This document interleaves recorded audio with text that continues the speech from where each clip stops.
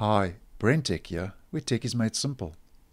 Just a quick video to update you regarding Windows 11, and that is that recently Microsoft has said that they could be lowering those CPU requirements for you to be able to upgrade from Windows 10 to 11. Now, as mentioned in a previous video, if you have a device that came out before 2017, you most probably won't be able to upgrade from Windows 10 to 11, as Microsoft has said that those machines would not meet the minimum system requirements for you to be eligible for that free upgrade from Windows 10 to 11. And also originally you would need an Intel 8th generation chipset or newer, and if you had an AMD system you would need at least the Ryzen 2000 for you to be able to upgrade from Windows 10 to 11.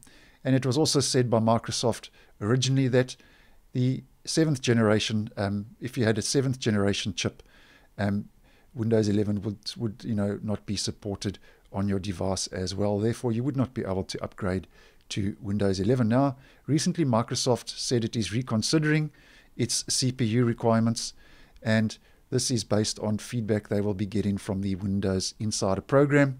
And they say that they want to test things out first in the Insider program before lowering the minimum CPU requirements. And you could then now, with the Intel's 7th generation chips and AMD Zen 1 CPUs, they could possibly be supported, but Microsoft wants to just check these things out in the Windows Insider program first before officially letting Intel 7th generation chips and AMD Zen 1 CPUs also meeting those minimum hardware and system requirements for Windows 11. Now, if we just pop over to Microsoft Docs, and here we can see Windows processor requirements. This was published on the 24th of June 2021, the same day Windows 11 was announced.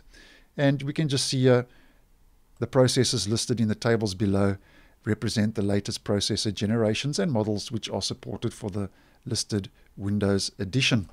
And if we just scroll down to Windows 11, and I have actually mentioned this in a previous video, and what I will do is I will leave a link to this web page in the description box below, where you can come and check out all the different supported processors that are currently supported to be able to get Windows 11 onto your machine. And then you have the AMD processors, the Intel processors, and then obviously the Qualcomm processors. So just to let you know that if you have an Intel 7th generation chipset or an AMD Zen 1, you might in the near future be able to also be upgraded to Windows 11. So I hope you found this video useful. Once again, thanks for watching, and I will see you in the next one.